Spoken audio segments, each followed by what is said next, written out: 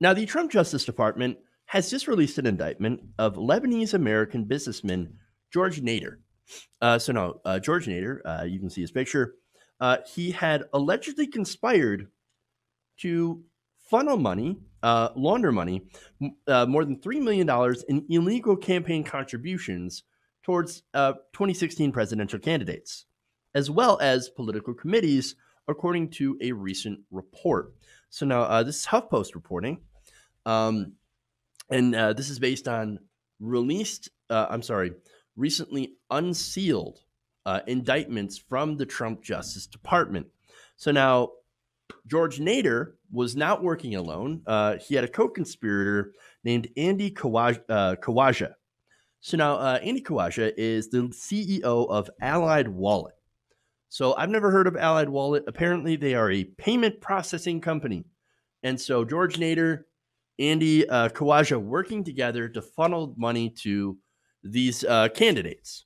So now the goal, according to the Justice Department, of funneling this money is to, quote, gain influence with high-level political figures.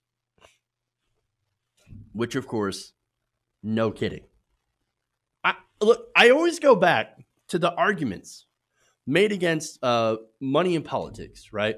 And this is a good example of that. Where they say, oh, no, money does not influence anyone. No, money is just speech.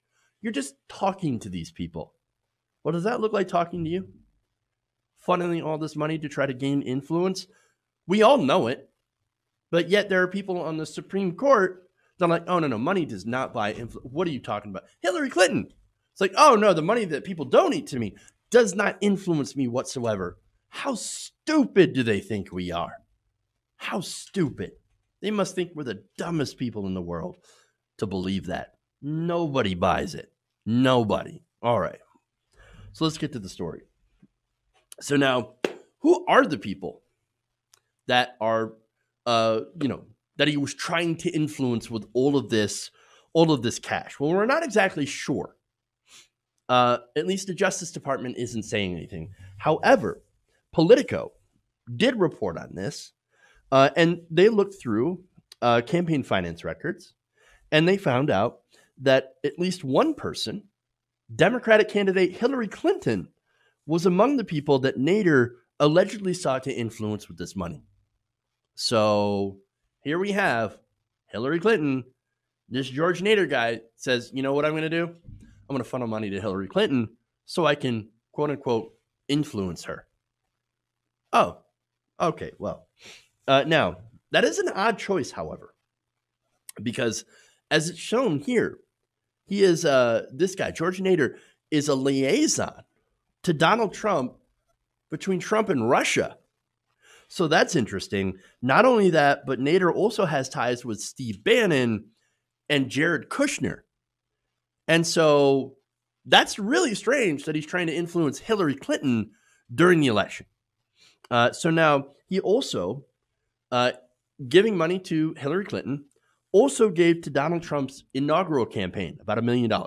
And we'll get to the more of the figures here in a bit. But now Nader, according to HuffPost, who served as an informal advisor to the UAE and also as liaison between Trump campaign and officials in Russia and the Middle East, so probably Saudi Arabia, allegedly plotted with Kawaja to conceal the origin of more than $3.5 million in campaign contributions to political committees associated with 2016 presidential candidates. By design, these contributions appeared to be in the name of Kawaja, his wife, and his company, according to the Justice Department. In reality, they were allegedly funded by Nader, adding that Kawaja and Nader had arranged these payments. So Nader has the money. Kawaja, of course, had the ability. He had both the company and his wife in order to act as a conduit for that money to go to Democratic and Republican politicians. And so mostly a lot of this money went to Democrats. And let's be completely 100% fair on that, because those are the facts.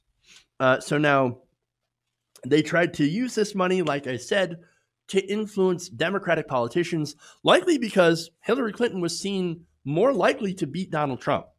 And so this is a case, of course, of these people wanting influence, wanting to corrupt an administration that they seen as eminently corruptible, which, again, if you're familiar with Hillary Clinton, is kind of on the mark. So now, not only that, but Nader might have been trying to do this on behalf of a foreign government. This is according to the Trump Justice Department, right? So now Nader had allegedly reported to an official from a foreign government about his efforts to gain said influence. Now, the identity of that foreign government has not been revealed yet, so we don't know who it is.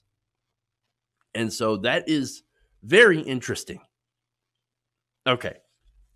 So now, this isn't the first time Khawaja has been in trouble, by the way, for doing shady activities. And so you might ask, what kind of activities? Well, last year, an Associated Press investigation found evidence that Khawaja was running shady payday lending services as well as an illegal gambling outfit. So now Khawaja's company had also allegedly helped sneak into the international banking system by fraudulent means. So, according to the AP, Allied Wallet, his company, defied bank policies, credit card network rules, and potentially broke U.S. money laundering laws, basically saying they laundered money. And surprise, some of this ill-gotten money, these ill-gotten gains, made their way to politicians in the form of legalized bribery, which is campaign contributions. And Khawaja contributed more than $4 million to Hillary Clinton's presidential campaign, as well as other Democrats. We don't know who they are. The AP reported after Trump won the presidency, Khawaja donated $1 million to Trump's inaugural committee. Therefore, I believe hedging his bets, maybe in case he ever got caught, he might get, I don't know, a lesser sentence or maybe not caught at all.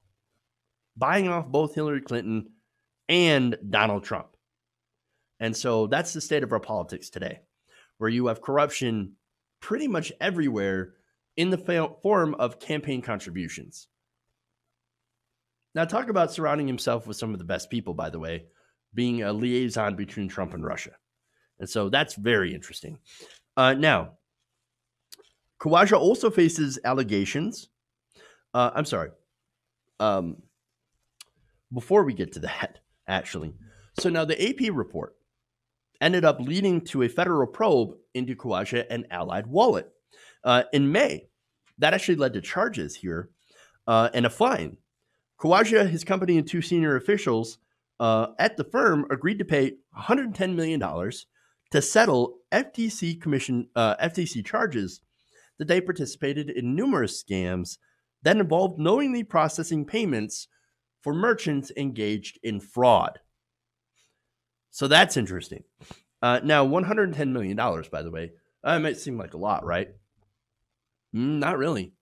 I mean, again, when you're looking at these very large companies that sometimes make it billions of dollars a year, $110 million, slap in the wrist. So it's not going to really stop them, especially when a large amount of money they receive from illicit means. So now Khawaja also faces allegations of conspiring with 6 other individuals. Roy Boulos, Rudy, not Giuliani, Decker Menjian, Modieb, Ronnie El Saudi, Stephen Hill, and Thane Whipple to basically conceal an additional $1.8 million in political contributions, according to the indictment. So these contributions were allegedly used by Khawaja to, among other things, host private fundraisers for presidential candidates in 2016 and an elected official in 2018. Again, one of those political candidates was Hillary Clinton. In fact, Khawaja, according to Politico, co-hosted an August 26th fundraiser for Hillary Clinton in LA. So, Yikes. So that's Khawaja, right? And that's a co-conspirator. That's the guy whose company and name this money was funneled by. George Nader's worse. Now, again, George Nader, liaison for the Trump campaign for Russia and the UAE. And he was, by the way, a key witness in the Mueller investigation. So Nader, let me explain why Nader is actually worse. Nader is currently awaiting trial on charges of sex trafficking and child pornography. So this guy is allegedly a pedophile. Oh, great. So we got this guy now. This guy funneling money. I know it sounds like a story that's like straight out of the fever swamps of, the right-wing media. But it's not. It's not. You do have powerful people that are giving money to both Democrats and Republicans, elected politicians or politicians they hope to get elected through illicit means, breaking campaign finance laws in order to do it, in order to influence politicians. It's gross. It's gross, but this is what's going on.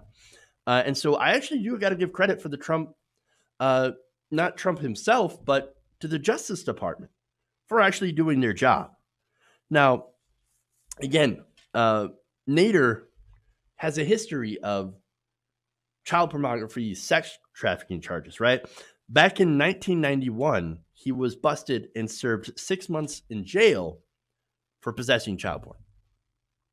So that's awful. And now, again, we see these people that are using their money from scamming numerous people to funnel to politicians like Donald Trump, Hillary, Democrats, Republicans, other people we don't even know of. And again, it's super, super gross. I don't give the Trump Justice Department credit very often, but in this case, regardless of the politics here, going after these kind of people, that's exactly what we like to see. And so hopefully we can get these criminals off the street, clean up that kind of corruption, and throw these people in prison, man. That's where they belong. Lock them up. Lock them up. Hey guys, hopefully you enjoyed that free video. Now I'm going to have to ask you a favor. Between the demonetization and the YouTube algorithm messing around with view counts, etc., we're having a hard time adjusting to the new YouTube reality, which is where you guys come in. See, we have a Patreon, patreon.com/TYTNation, set up to help us rely on you guys, the viewers, instead of big corporate ads. Look, you know the show. You know I'm not in favor of big corporations anyway. So help us transition away from relying on the ad model to pay the bills and sign up to be a patron, patreon.com/TYTNation. That goes a long way to help us keep the lights on. And you guys will know that you're supporting independent, progressive media.